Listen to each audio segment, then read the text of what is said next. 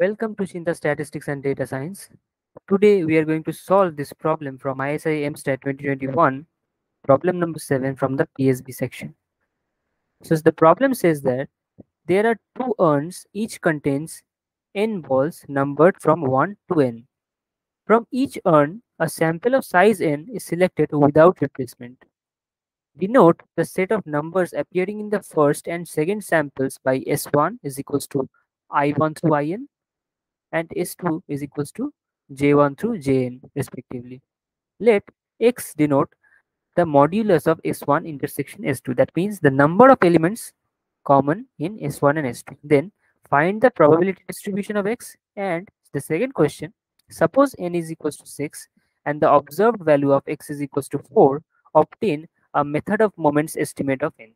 So let us first focus on the first problem, the probability distribution of X. So it says that there are two urns, each of them containing balls numbered 1 through n. So suppose this is the first urn 1, and this is the second urn 2, right? Each of them contain exactly the same balls numbered 1 through n. So from the first urn, a sample S1 has been taken using SRSWOR, right? It's been stated that it is without replacement. So SRSWOR. And again from urn 2, a sample S2 has been selected using SRSWOR again.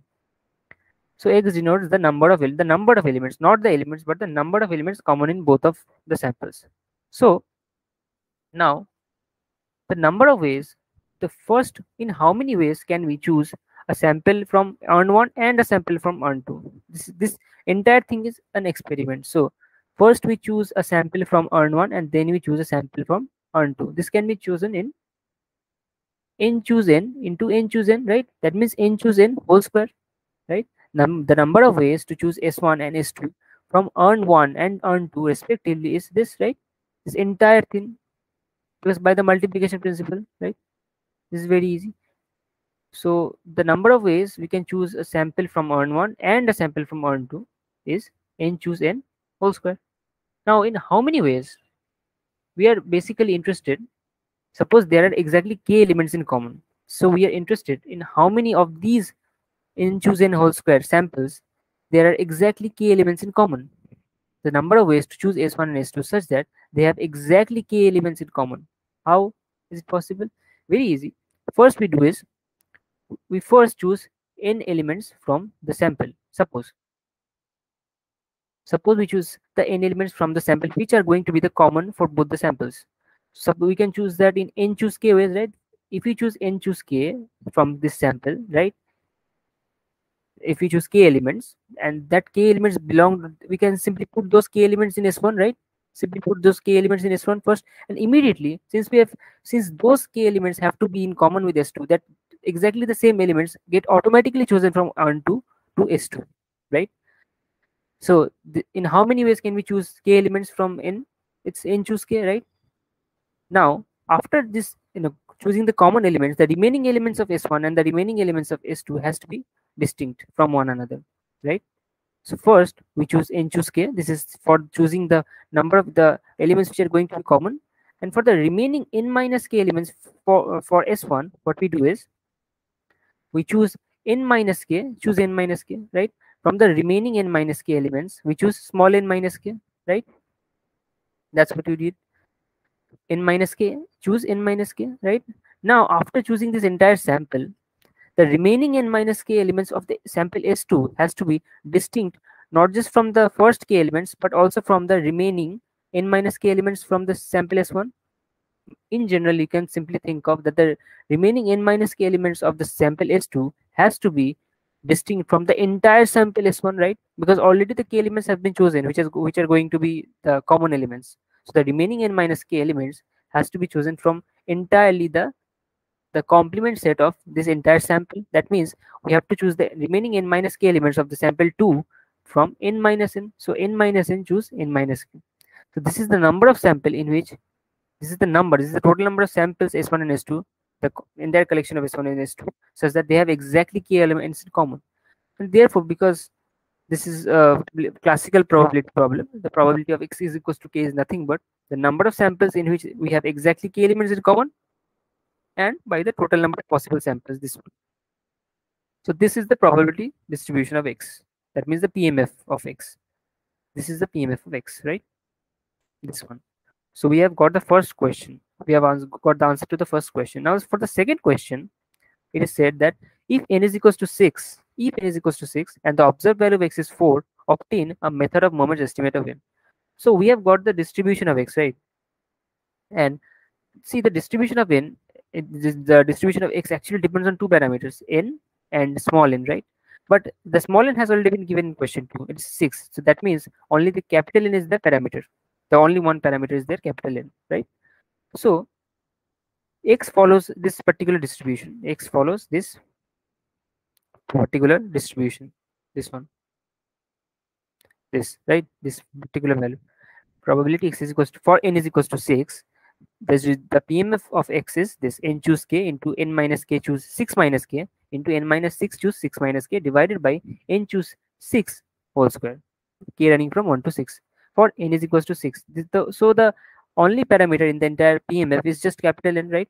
And the observed value of x is equals to 4. X, if the observed value of x is 4, that means by the method of moments estimate, what we do is we equate the population moment with the sample moment. So here the sample is only one sample has been taken, x, and that is 4.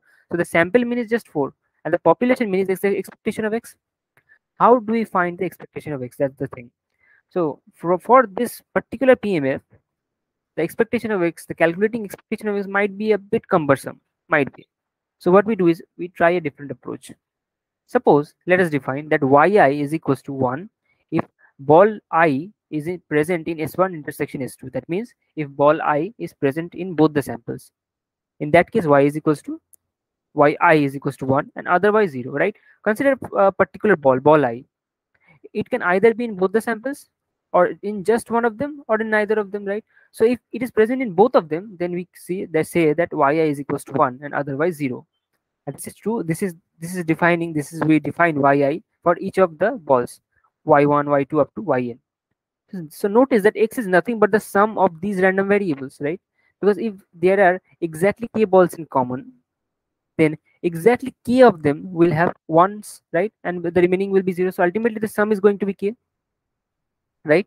You can take a very few examples, like a very small example. Suppose we have a population of 1 up to 10 and say a sample of size 5. Two samples of size 5 have been taken from the original population, and you can easily see that x is nothing but the sum of these yi's. Now expectation of x is nothing but the summation of the expectation of yi, right? The additive property of expectation. Now let us calculate the expectation of yi. So expectation of yi is 1 into probability of this thing plus 0 into probability of this thing. That means expectation of yi is nothing but probability of ball I is present in both S1 and S2, right? So what is the probability that the particular ball I is present in both of them? So it is very easy. So we already know the number of possible samples is n choose n whole square. So this is true. This is already done. So in how many ways, in how many samples are there such that exactly the ball I is present? Not exactly, but the ball I is present. There may be other elements common, but what we are interested in is in how many of them ball I is present in both of the samples.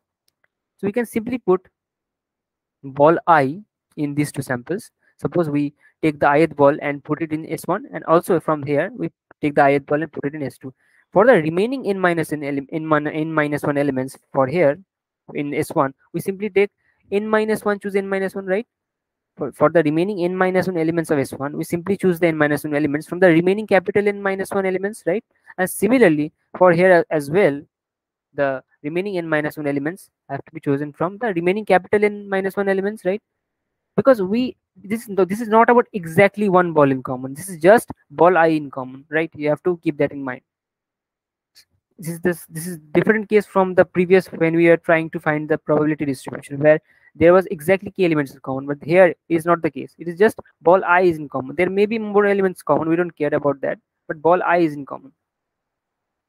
So this is n-1 choose n-1 times n-1 choose n-1, which is nothing but here n-1 choose n-1 square by n choose n square, which is simply by the calculation this identity n choose n can be written as n by r times n-1 choose r-1. Ultimately it is n square by capital N square.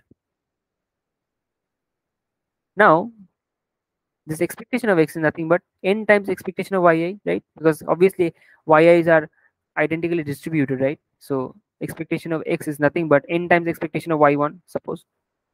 So that is n square by capital N. This is the expectation of x.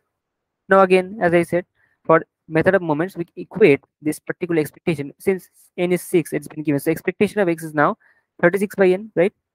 So we equate the population mean with the sample mean, and hence expectation of x is equals to the sample mean 4. The sample is only of size 1. Don't what to say? Don't confuse it with the original samples s1 and s2. This is only about x. Forget about those things.